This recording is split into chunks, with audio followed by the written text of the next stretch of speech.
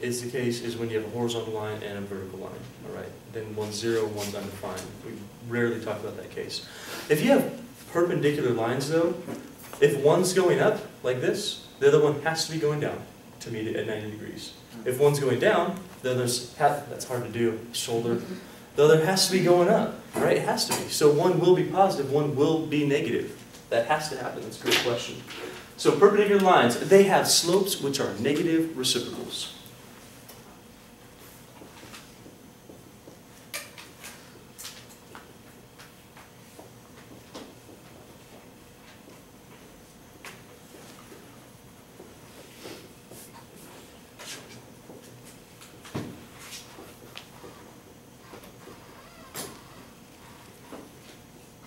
Have slopes which are negative reciprocals.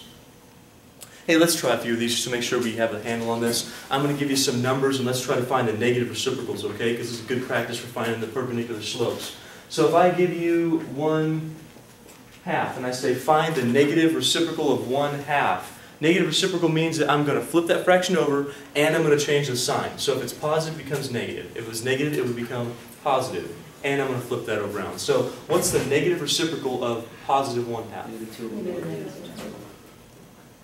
Sure, -2/1. Could you just put -2? That'd be fine as well. That's fine. Now, as far as thinking about slope, we do like to have the ratio there, right? They say that the rise in this case would be -2, go down 2, to the right 1. But you could just write it for your equation as -2. Are you with me on this? Okay, let's try some more. How about -3/4? What's the negative reciprocal of -3/4? 4/3. It's not -4/3 still? No. So no matter what, we have to change a sign. That negative means you're changing the sign there. So here we're going to have, yeah, positive 4/3 for sure. We're going to flip that and we're going to change the sign.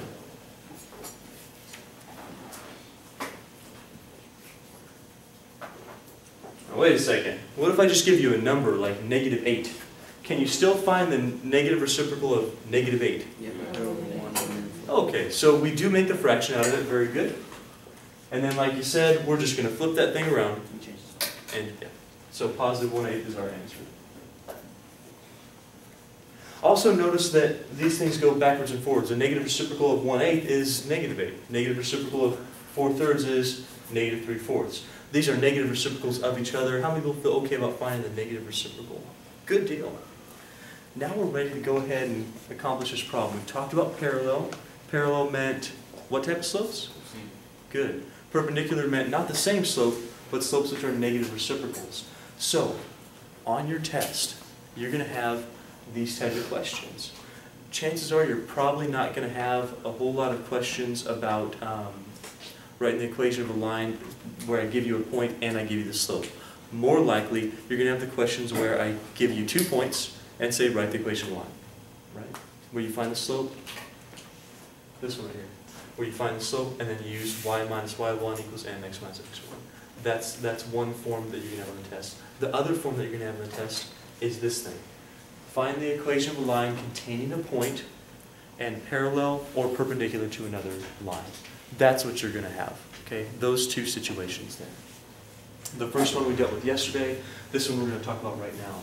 So, how in the world do we find the equation containing a point and parallel to a given equation? Well, we're back to this situation. We're given the point, the slope, it's not given. We don't have 2 points. We're right down here. We need to solve this equation for y because right there we're going to be able to find our slope. So let's go ahead and do that together. Can you solve this equation for y?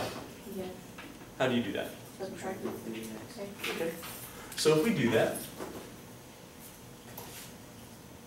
we do want to write this in a certain order. We like to have our y on the left-hand side, that's normal. But we are going to write the x first instead of after the 5.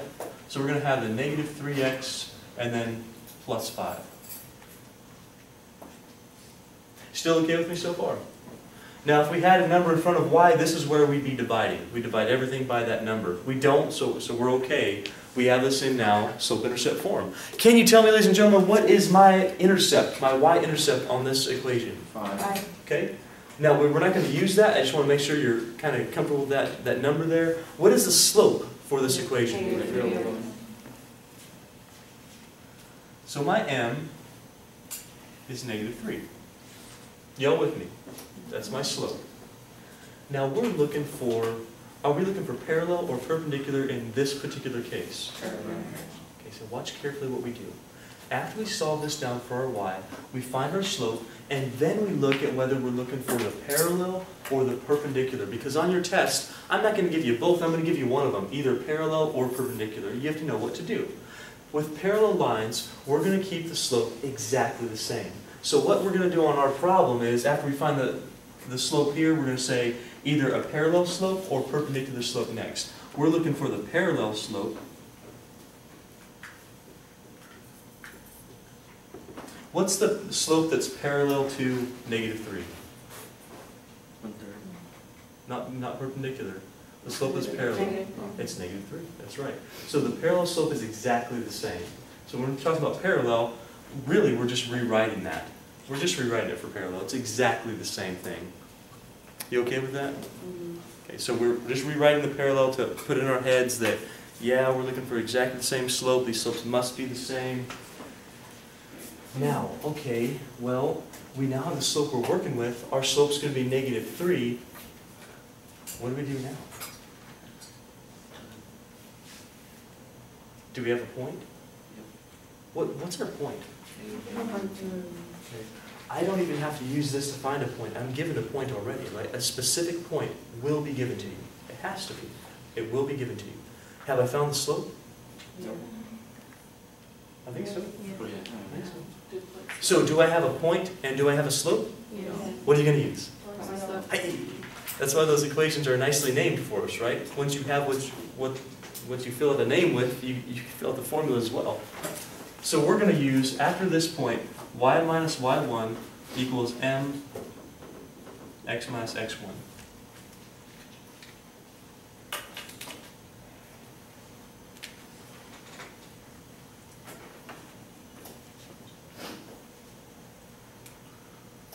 Now wait. Do we have an m? Yep. I want you to look carefully at something. Am I looking to fill this equation out with this m that I found with my formula up here, or with this slope that I'm using here? Now, in this case, they're the same, but when you get to perpendicular, they're going to be different. You understand that, right? Yes. Should I be looking here just from this equation, or should I be looking at what I am looking for the problem? This one, really, yeah. Now, in this particular case, since we're talking about parallel, they are the same, right? But if I was looking at perpendicular, I'm not going to go directly from this one. I'm going to look down where it says either parallel or perpendicular slope and use that slope. You with me on this? So here we'll say, okay, I want this slope in that spot. That's what I want. Where are we finding my x1 and my y1, though? Where's that come from? From the point that you're using. Sure, yeah. I was given a point, right? What's my x1 in this case? -1. Okay, somebody else, what's my y1? I really don't have any other choices on that one, right? I'm only given 1 point, so that has to be there. Let's see if we can plug this in correctly. Someone on the right-hand side of the room, tell me what's the first thing I need to write if I'm going to plug in my equation.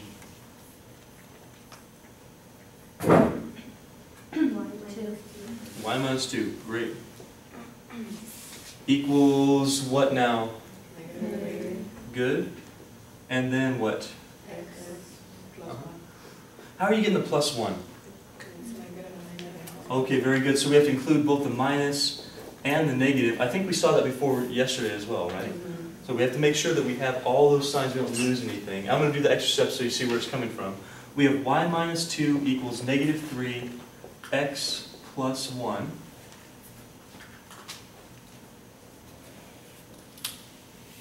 Raise your hand if you're okay getting that far for me. Good. Now this is the point slope, but oftentimes we like to write this in slope intercept. So we're going to have to go down a little bit further and solve this for y. How do I solve this for y? That'd be a good first step. So we'll distribute that -3.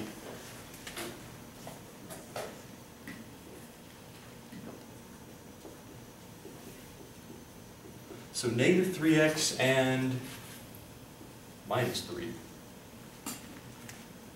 And lastly, what are we going to do? Yeah, if we add 2 to both sides, we're going to have solved this for y. That'll be great. That's what we want.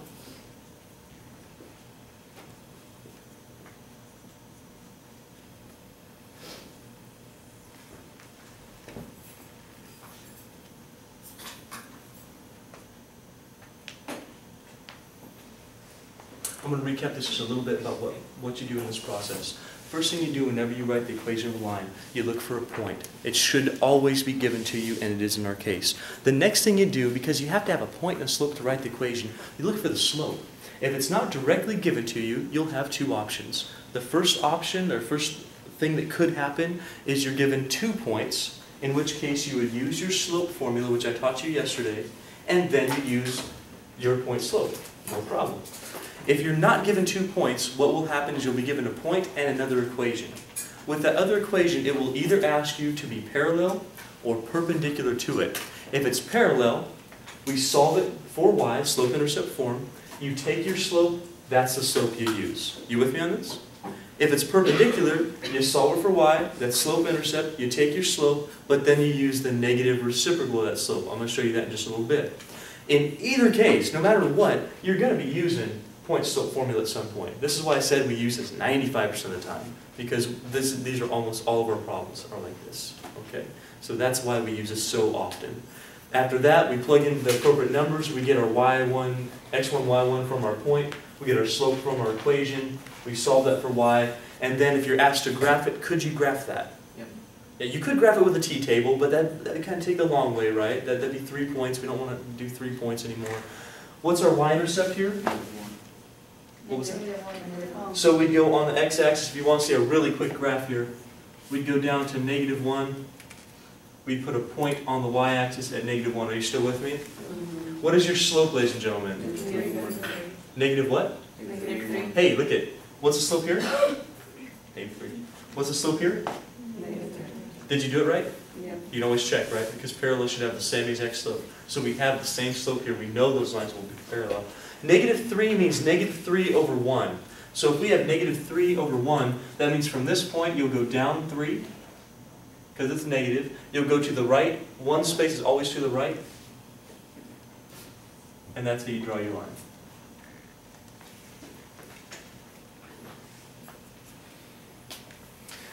Now I'm going to write another problem up on the board, but I would like you to try one on your own. Let's see if you can make it all the way through on this problem.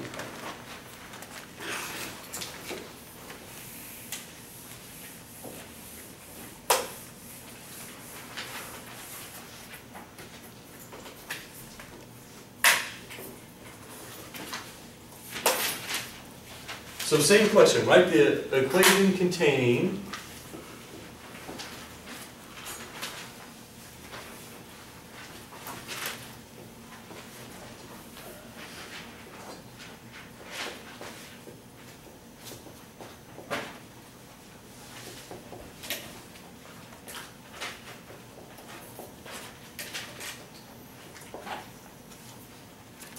that point and parallel to 3x plus 4y equals 1.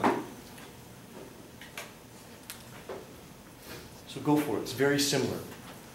First, I need you to notice that we are given a point like we always will be given one. Next thing I need you to look for is a slope. If you're not given a slope explicitly, you have one of two situations that you're going to follow. Either you're given 2 points, which we don't have up here, or you're given an equation which you will need to solve for y. So that's going to be our situation in this case.